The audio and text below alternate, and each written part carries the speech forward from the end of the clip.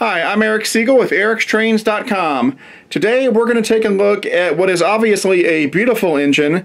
This is the brand new Lionel 3-rail O-scale 115th anniversary 284 Berkshire. Alright, so as you may or may not know, 2015 marks the 115th anniversary of Lionel trains.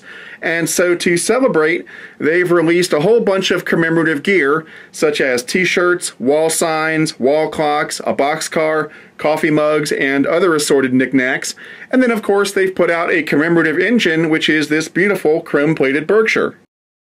I have to admit that when I first heard of the 115th anniversary, I thought it was a little weird because, I mean, what's the significance of 115 over, say, 114 or 116? It didn't make sense. But as I thought about it some more, I realized that maybe it does make sense and maybe there is a reason to celebrate. You know, over the last few years, Lionel has undergone a transition and we're kind of entering a new era for the company. They moved their headquarters down to North Carolina, which was a big move. And they've also had some changes in the leadership. And so maybe this is their way of saying, hey, we've been here for 115 years. We're going to be here for 115 more. We're not going anywhere. Everything is going to be okay. Sort of a celebration of the changing of the guard, if you will. And so maybe that's what they had in mind. I don't know that for sure, I'm just guessing, but I hope that's the case. Anyway, whatever the reason for the celebration, we've got this beautiful engine to show for it. Now, this is going to be a shorter review than I typically do, and that's because not long ago I did a review on the Lionel Nickel Plate Road 765 Berkshire, and that model is exactly the same as this model except for the exterior silver chrome finish and of course the road name and the road number.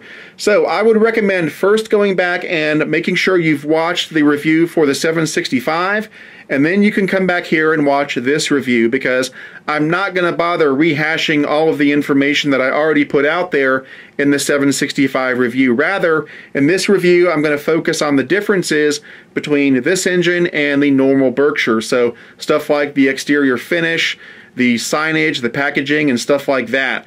So again, if you haven't watched the 765 review yet, go back and watch that first, then watch this review. That way you won't miss anything and you won't need to ask any questions that have already been answered.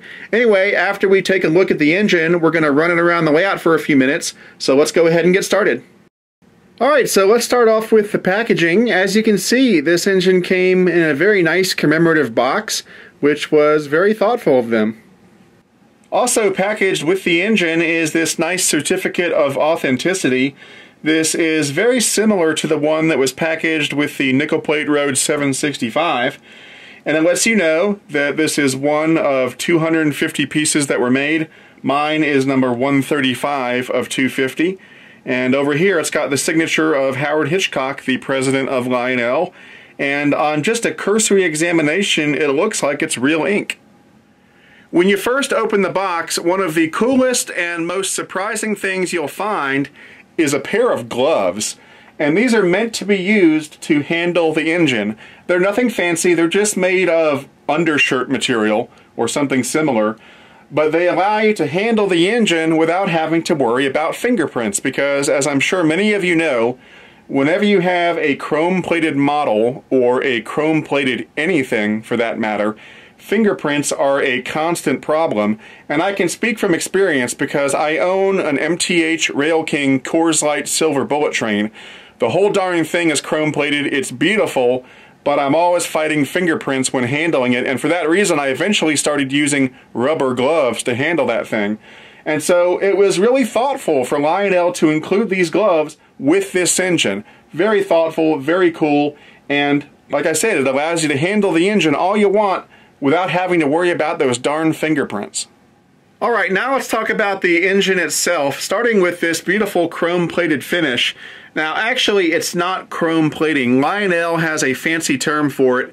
They call it a nano-painted finish. I have no idea what that means, but it looks like chrome plating, and so that's what I'm going to call it. So forgive me if I'm using the wrong term here and there. If you want to get precise, it is a nano-painted finish. Now, the finish looks really good, but it's not perfect. If I was rating this, I would probably give it an 8 or 9 out of 10 and not a 10 out of 10. And that's because here and there are small inconsistencies.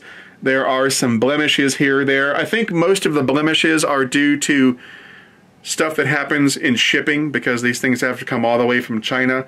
So it's not totally perfect, but it's good enough. The only way you're going to see the inconsistencies is if you stand about 2 or 3 inches from it. If you stand back just a little bit, like the distance between the engine and the camera right now, which is about 18 inches, it looks perfectly fine. So the inconsistencies in the finish are not that big of a deal in my opinion, but I did want to talk about it for just a second because if you do buy one of these things and you get up real close to it, you will likely notice a few inconsistencies here and there.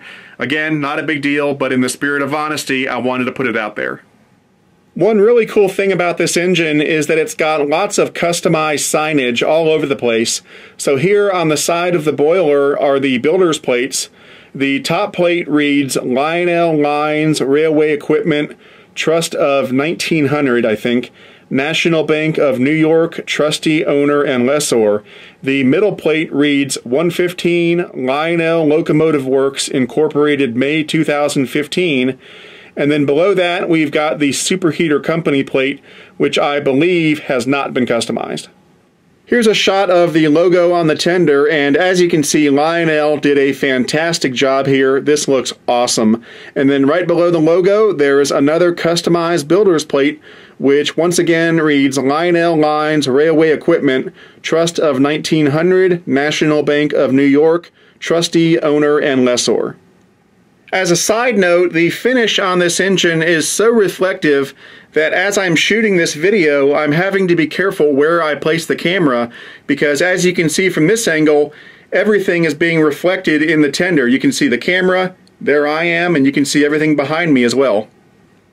The last sign that I want to show you is on the underside of the tender, and just like on the certificate of authenticity, it lets me know that this is number 135 of the 250 anniversary Berkshires that Lionel made. Alright, now it's time for BFIMO, best feature in my opinion. Well, best feature is a complete no-brainer this time around. It is this gorgeous chrome-plated finish, and if you don't think that's the best feature on this model, well, it may be time to make an appointment with your eye doctor. Alright, now let's go ahead and start her up. This is the dispatcher. Do you copy? Roger that, dispatcher. I read you. Over. Very good. Start up and hold. Gotcha, dispatcher. Let's get to work. Out.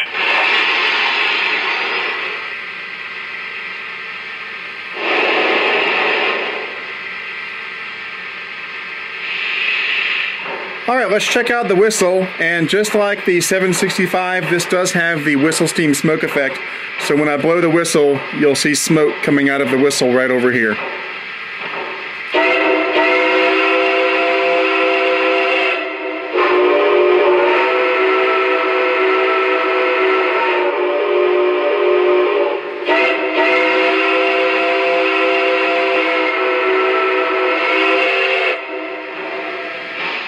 And here's the bell.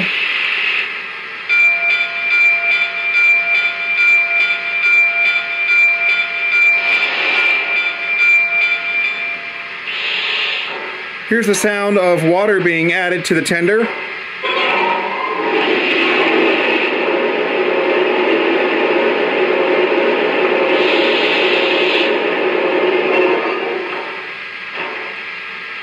water's full. Over.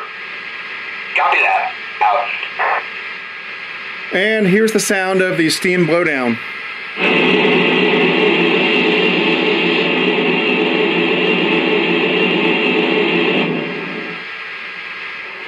By pressing and holding the reset button on the Legacy remote, we can get the sound of coal being added to the tender.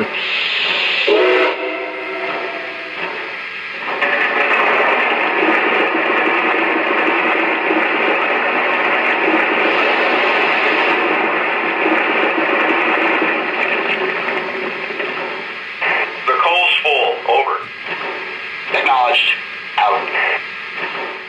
finally, here's a sampling of some of the crew talk sounds. And just like on the 765, the cab side of the crew talk sounds are voiced by Rich Melvin. This is the dispatcher. Stand by. Over. Roger. Sit tight. Out. Dispatcher here. You're cleared outbound. Over. Thank you much. Cleared to move. Here we go. Out. Tower, stopped and ready to offload. Over. Acknowledged. Welcome back. Out. Dispatcher, are we clear through the crossing? Over. Yep. Clear ahead. Over. Thank you, sir. All clear ahead. Out. Dispatcher here. All clear inbound. Over. Thank you much. All clear inbound. Out. This is the dispatcher. Come to a full stop. Over. Roger that. Full stop. Out. Just a bit of trivia for you. I went to the York train show this year, and while I was there, I spoke briefly with Rich Melvin, and I asked him about his experiences recording the crew talk sounds for Lionel. And I had assumed all along that maybe he went to a studio to record those sounds, but actually they did it quite low tech. They recorded the crew talk sounds over the telephone. And it actually made sense when I thought about it, because the sound quality over the telephone is probably pretty much like the sound quality over the radio. So it actually worked out quite well. All right, let's go ahead and move it out. Now I've got some mixed California Zephyr cars and Amtrak cars behind this thing. It's not entirely prototypical, but then again, neither is a big silver engine with a Lionel logo on it.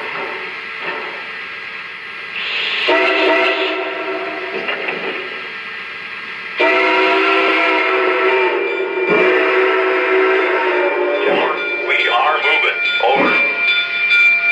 Roger that. Have a good run. Out.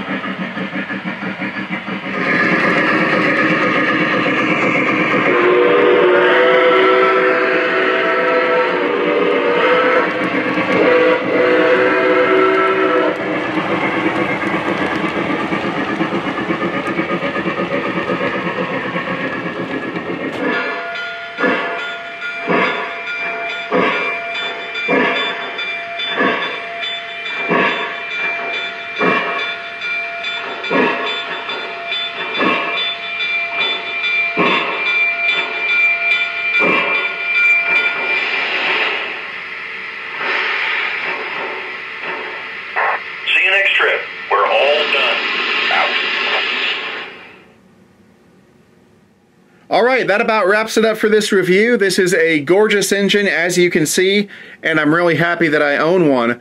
Now, if you're interested in purchasing one of these, the retail price is right at $2,000, although you may be able to get a little bit of a discount through a good Lionel dealer. Now, as I said before, Lionel claims this is a limited edition with only 250 of these being made. So if that's true and you wait too long, you may find it difficult to get one of these and you may have to resort to eBay or something like that. So if you want one, it's better to try to get one sooner rather than later. And as always, if you're looking for a good Lionel dealer and one who you can try to get this through, try my favorite train store, which is Legacy Station. You can find them on the web at www.legacystation.com or give them a call at 770-339-7780. Anyway, that's it for now. I'm Eric Siegel, and I'll see you next time.